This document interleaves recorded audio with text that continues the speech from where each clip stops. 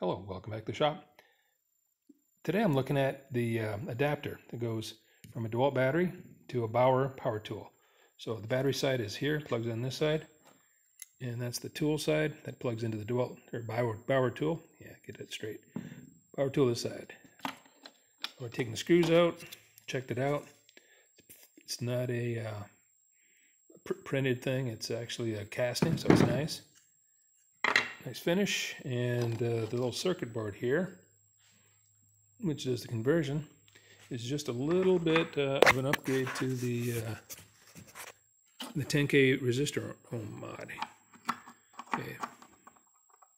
Battery side, just simple positive, negative sides. I made a little note here so I could keep it straight. And then what I would call the third lug, being positive 1, 2, 3, and then this is a standard 10K ohm resistor here. It connects to this one, going out to the tool. Backside, you can kind of see the trace there. You can see it quite easily, and this connects to the negative lug. So resistor is in series between the post next to the positive and the negative.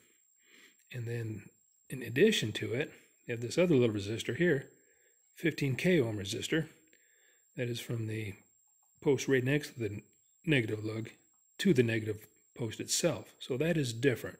That is, I've only been basically doing this with my previous tools and they've worked. So this is new. So I'll be trying that here pretty soon on another one. So I won't have to keep swapping this out, but pretty simple addition. So 15K and a 10K.